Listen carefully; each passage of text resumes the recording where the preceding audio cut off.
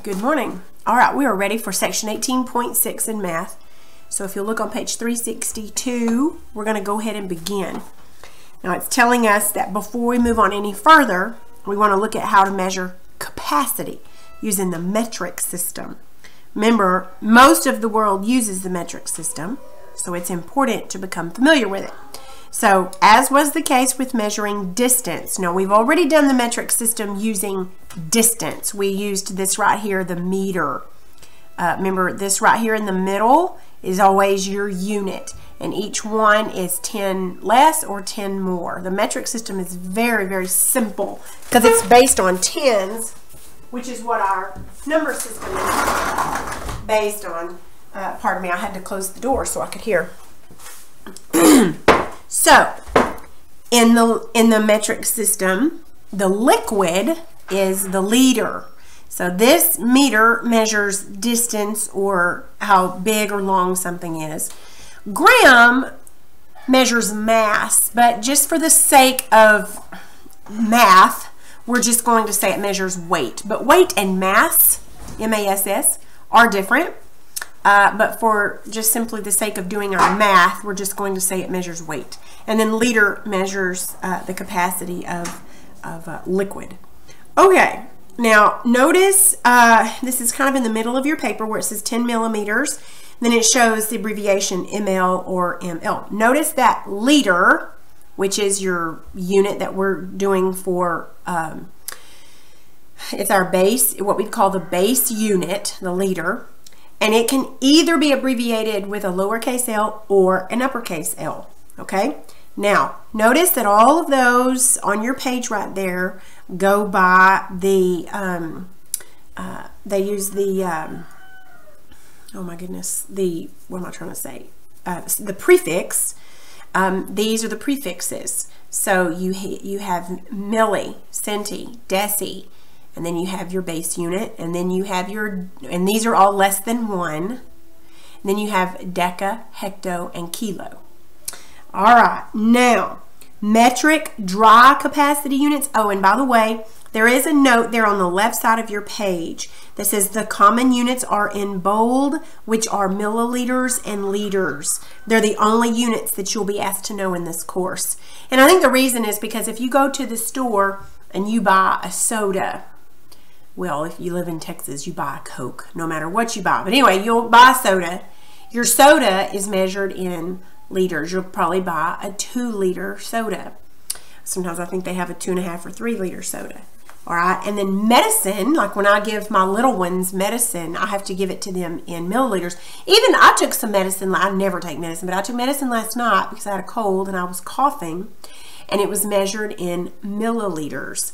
So that's why they're going to ask you to know milliliters and liters. So liter is your base, milli is your lowest, your smallest. Now the metric system doesn't have a specific dry measurement system like the U.S. Customary system does. Instead, dried goods are measured using distance units like meters, etc. By mass, while it's technically different for our purposes, we're going to think of mass as weight, or even using liters. For example, in a metric recipe, you might see the flour specified in grams. I've had that before when I would get on Pinterest or something like that. Even if you get on allrecipes.com and you look for a recipe, you can change it from the metric system to customary. And if you put it on metric, then it's going to give you everything in the metric units. But then you can just click a button and it'll change it for you. So even in the U.S. customary system, food is often sold by weight rather than by capacity.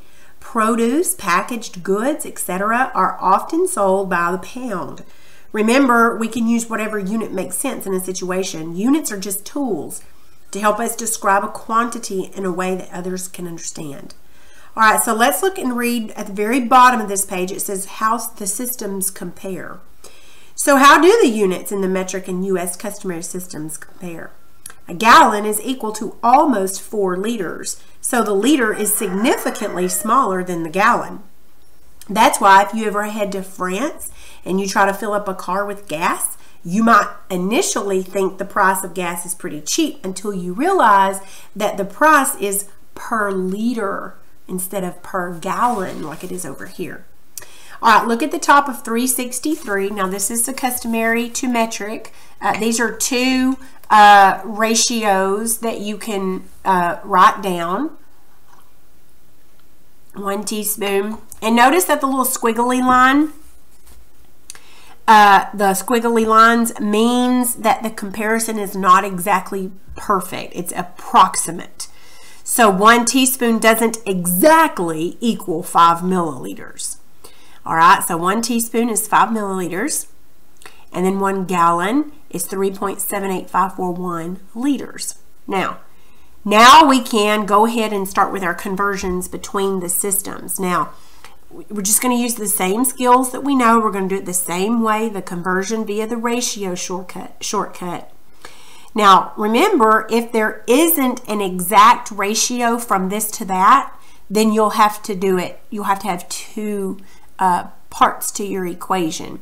So the first example says convert 789 milliliters to CL, which would be centiliters. Now, if you'll notice on this chart, milliliter would be here, centiliter would be here.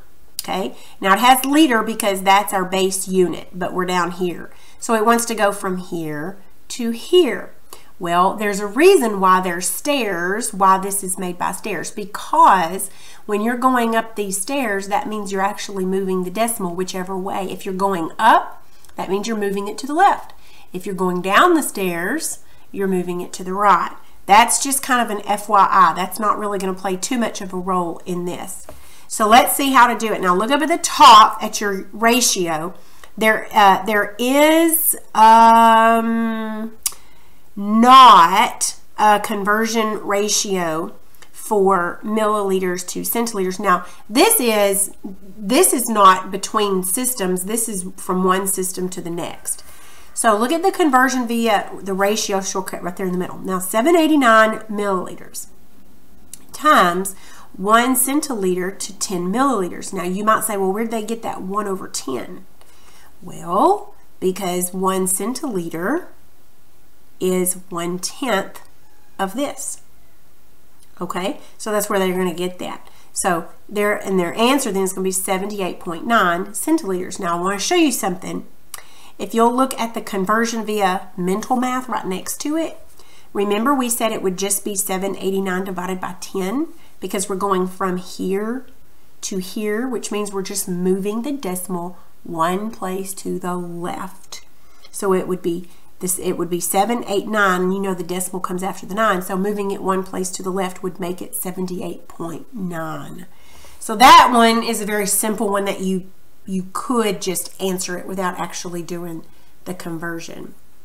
All right, let's look at this conversion, this example. This one's going from customary to metric. So we're going to convert 2 gallons to milliliters. Now we don't have the conversion ratio between gallons and milliliters. So first we'll have to convert from milliliters to we have to first convert to liters and then to milliliters. So notice that once again we can do all that in one step. So look at the conversion via the ratio shortcut. So they have 2 gallons times, now the closest ratio that they have, if you'll look up there, is 1 gallon to 3.78541 liters. And so since we want to go to liters because then we want to move to milliliters, we put that on top. Then we multiply the ratio of milliliters to liters. Now if you'll look right here, here's liters, all right, and then here's milliliters. Now liters is 1,000 there's 1,000 milliliters in 1 liter, okay, because notice that it's this many. All right, so then that's where they got that that ratio, 1,000 over 1, okay? And you can also know milli is the prefix for 1,000. This is the prefix for 100. This is the prefix for, well, hundredth and then tenth. All right, now, so I think that's all, yeah, that's all of that section. Now let's look at 18.6, your worksheet 18.6. All right, this is kind of the same as yesterday. You can use your calculator on almost everything except the exponents and the roots on the back of the page. I'm not going to grade this page, but you're just doing your conversions. You'll probably want to use this, so if you want to, in a minute when it's finished, you can actually just pause it and leave this on the screen if you want to, or if you have it written down, you can do that too and just use it. But you'll want to use this so you'll know what your ratios are from one to another. Now, if you're converting between these, really and truthfully, just figure out how to move the decimal. You don't even have to write a conversion. But if you're going from customary to metric or metric to customary, obviously you'll have to write your whole, conversion with the ratio shortcut. All right? Okay, so I'm just going to let you have 18.6. You know how to do the conversions. If you need any help, let me know. Otherwise, I think you can do this pretty well. All right, that will be all for today.